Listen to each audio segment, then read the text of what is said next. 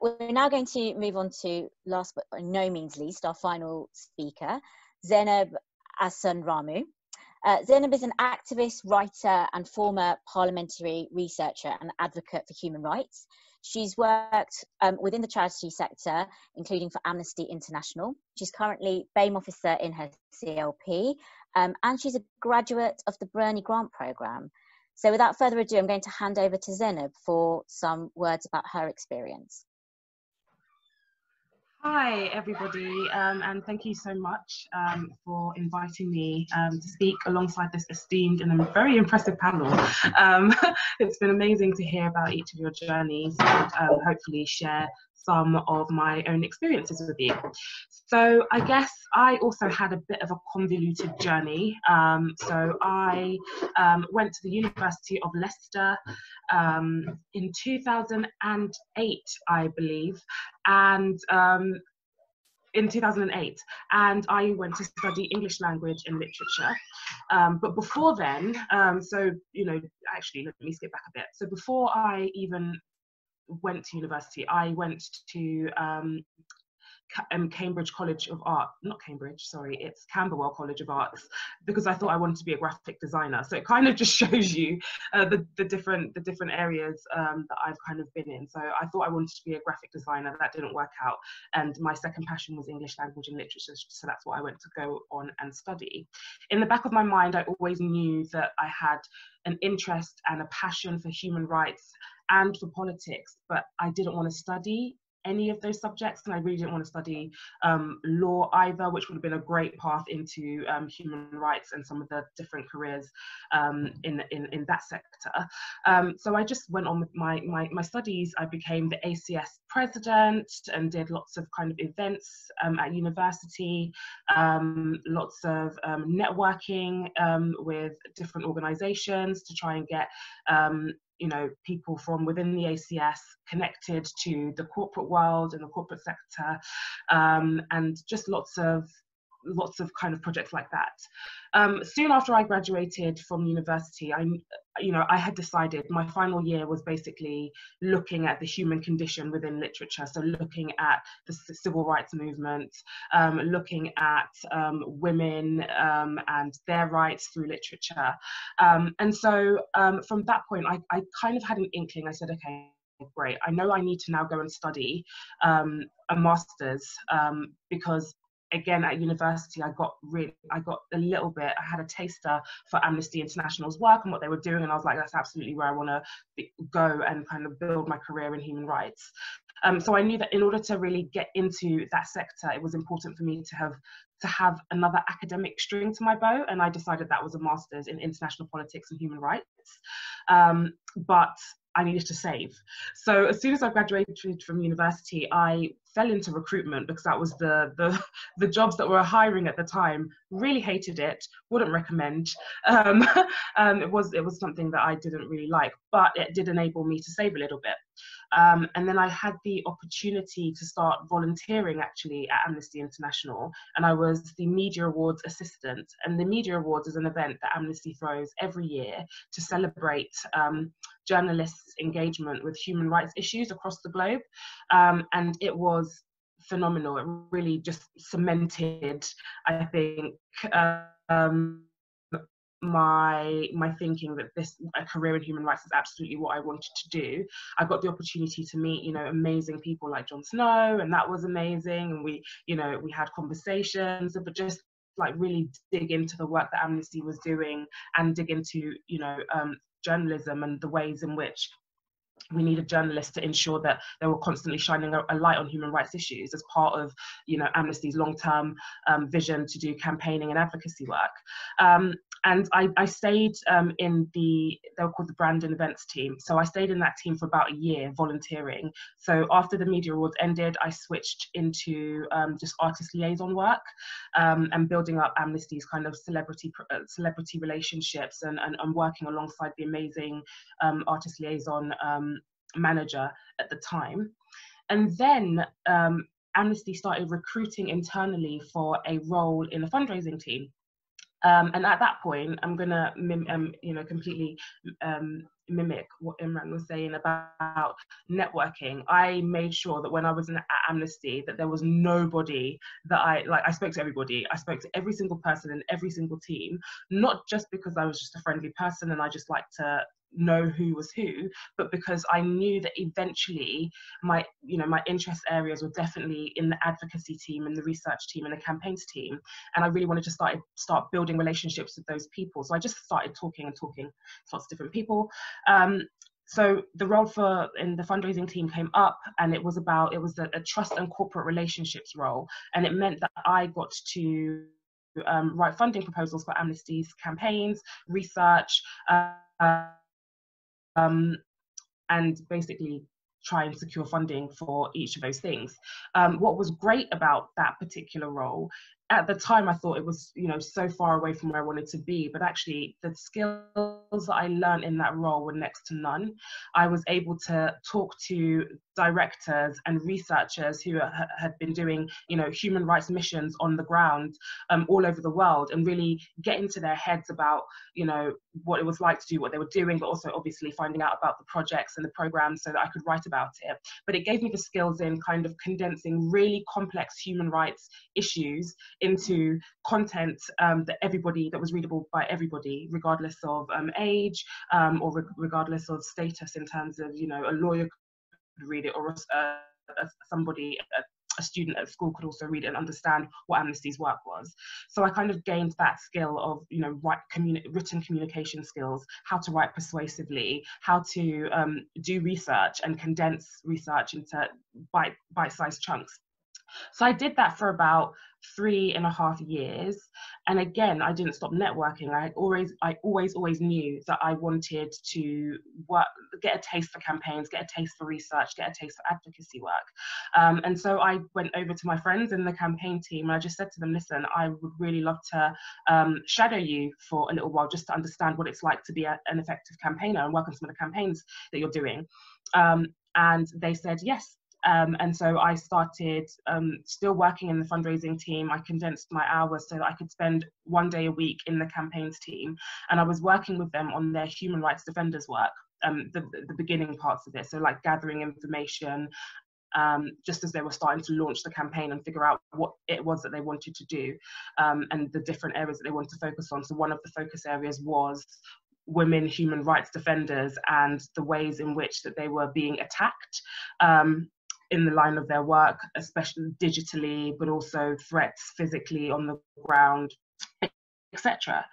I spent, I think maybe, I can't remember how long I spent there. I was there for a little bit. And then I was like, okay, great, I've had enough of campaigns now. It's great, they do amazing work, but I'm not sure if it's exactly what I want to do. And so I then went over to speak to my friend at the International Secretariat, who was a researcher. That was another area that I was really interested in. And I was like, okay, great, I really, really, really am interested in research and how human rights research and, how you do it, where do you start, and stuff like that. And at the time, she was working on Amnesty's research, looking at the ways in which women are abused or violated online. So some of you might know or might have heard of the toxic Twitter campaign. So I got to be a research assistant on that really innovative, really intersectional, really groundbreaking piece of research. And it was the research that found out that Diane Abbott, MP, was the woman MP that got the most abuse in the run up to the 2017 general election. So it was phenomenal. I had such a great time there. It got to a point where they offered me an opportunity to work. So I had been volunteering, but they gave me an opportunity to work 2 days a week, paid, as a research consultant on that role, on that mission.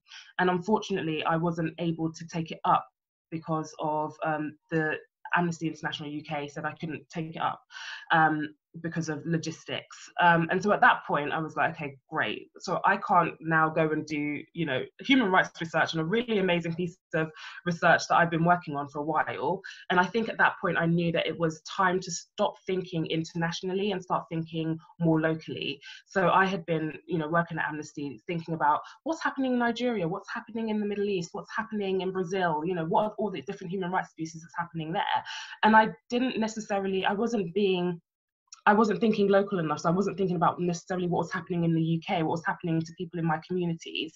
And so I started looking around for different jobs. And at the time, my local MP was recruiting for a parliamentary researcher. And I thought, oh, great, this is amazing. This is a great, leap. I can go from working in a great institution like Amnesty, but working more local, working for my community, in the great institution that is Parliament, and do some great things.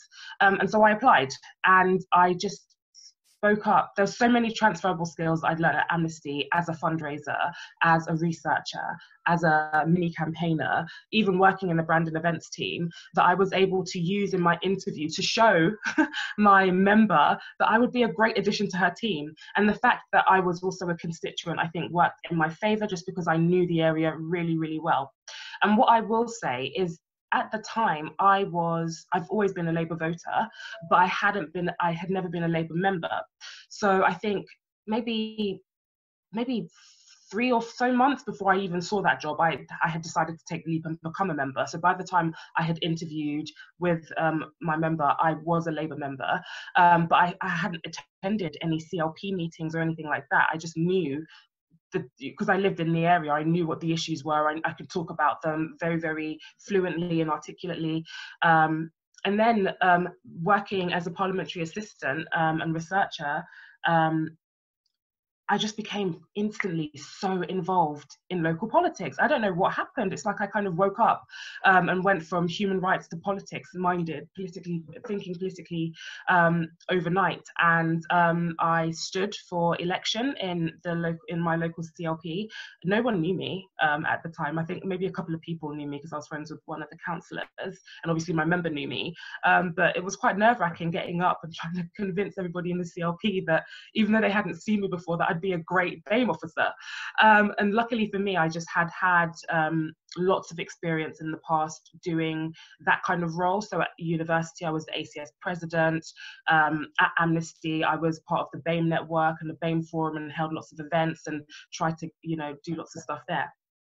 And I was a union rep, so I had experience in representing demographics of people, and I was successful and I got it. So I guess I should probably talk a little bit about my role in Parliament and what I was doing with Theresa. So a lot of my work included producing policy responses for constituents. So lots of people would write in and say, I want Theresa to write to the Prime Minister and talk to the Prime Minister about X, Y, and Z. And so I'd be the one to go back to them and say, well, I probably won't write to the Prime Minister. Instead, what I can do is direct your question to the actual Secretary of State or the Minister in charge of that particular area. So it's not managing expectations. Lots of people would write up with really extreme things that they wanted me to do, and I had to kind of be like, oh well, I don't think Theresa May or Boris Johnson, who's now our Prime Minister, is really gonna accept a letter from my MP directly to you. It's probably better for me to redirect you to someone who'd probably answer it, because they know that area very well. I also did quite a few speeches, wrote lots of briefing notes for my member, so whenever she would go into the chamber to talk, I would draft interventions for debates that she'd be attending. I would make sure that she had key points that she could then just create interventions for when she got there. Which was really interesting. I also drafted parliamentary questions. She tended to do her own oral questions, but the written ones I would submit online on behalf of constituents, but also if she had a particular area that she was interested in, I would submit those. When I first started, actually, the first big project that I got involved in was a summer school for young constituents in the area, and getting them to understand what the role of their MP was, what the role of the mayor was, or their London Assembly members was, what the role of their councillors were, and getting them to understand the political process, which was amazing and so up my street, because I'm so passionate about getting young people and people from underrepresented backgrounds engaging in politics. I also did lots of press releases for her, updated her diary from time to time when her diary manager wasn't in, definitely did a lot of stuff on her social media profile as well. And at the time, as I was working for Theresa, I got the opportunity to apply to attend the Bernie Grant leadership program. So I applied and I got in, and honestly, the 3 or 4 days that I spent on the program truly revolutionized the way I saw myself, the way I saw myself as a young leader in my constituency, but just more generally. And I just became just so much more vocal about my politics, where I stood. I began writing articles on areas that I was really in. And just to echo Imran as well, like, you know, when I was in Parliament, I adopted this mentality: if you don't ask, you don't get. And so I would do really extreme things like ask MPs for their time to talk to me about, you know, their journey and how they got to where they got to, and give me advice. I remember sitting down with Lisa Nandy one time. I was lucky because we shared an office, so that wasn't as random. But you know, having a really good conversation with Lisa, where she was basically, you know, telling me about her journey and how she got to where she got to, and giving me really top tips about how to craft myself as a young politician on the up, so to speak. I wouldn't describe myself as that, but you know, that was something that I think is definitely important. It's when you're in Parliament, even if you're as a parliamentary researcher, just network. Parliament can be a very lonely place, and I think for the first 3 or 4 months I was probably very lonely, because I went from an organisation of like Amnesty, where I knew everybody and everybody was a bit friendly, to Parliament, where it's a bit colder, and you know, you walk past people in the corridor and they look over your head and not like at you.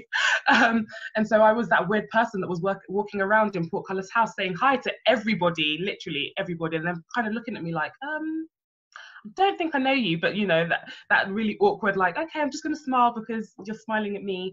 But I just, again, when I was there and I felt, you know, that I had to kind of pave my own way in Parliament a little bit, I joined ParliReach, which was like, it's like the BAME network for Parliament, and I got to meet people there, and I attended training sessions where I met other BAME parliamentary researchers, and we just clicked, as you do, to be honest. You know, when you're kind of the only person that looks like you in such a big institution, you kind of gravitate to people who understand some of the hills and battles that you have to fight and climb. And I've had to fight so many, both in the charity sector and in Parliament. And I think I'll probably end it there, because I've probably been talking a lot.